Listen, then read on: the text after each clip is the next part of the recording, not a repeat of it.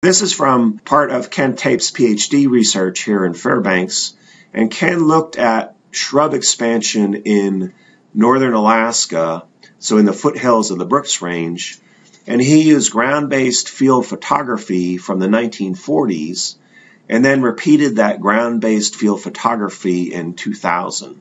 So here we have a riparian drainage area where in the 1940s the shrub alder patches were pretty much restricted to this area, and then they've expanded substantially by 2001.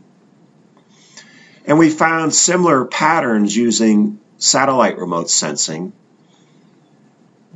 So here's an example where all these dark green patches are NDVI exceeding 0.6 in 1986 July. So they're likely tall shrub patches in the foothills of the Brooks Range. And then we did the same thing in 2009 July. The brighter green are areas that are now NDVI exceeding 0.6. So all these brighter green areas are likely areas that expanded where we had existing tall shrub patches in 1986, and then they expanded in these areas in 2009. Okay, there's a potential positive feedback.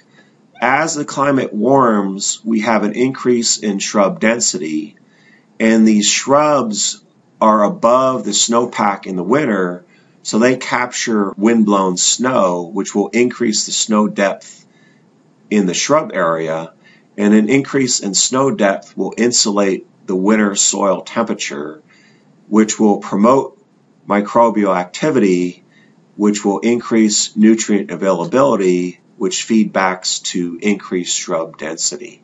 So here's an example from Dave Swanson, who's a researcher here in Fairbanks with the National Park Service. And Dave looked at all the Arctic national parks and using hundreds of field plots, developed a map of where on the landscape existing shrub patches are likely to increase. So this is the present day climate scenario. And then if we had an increase in 2 degrees centigrade in July, over 70% of the landscape is susceptible to shrub increase. So a substantial increase in shrub density, shrub expansion in all these areas with an increase of 2 degrees centigrade in July. Well, it turns out that not all locations in Arctic Alaska are experiencing expanding shrubs. So here's part of Ken Tape's PhD research. He looked at patches of alder that are expanding versus stable patches of alder. And he found that the patches of alder that were expanding were on warmer sites, and the ring width growth of these patches were positively correlated with the previous summer's climate and the current summer climate.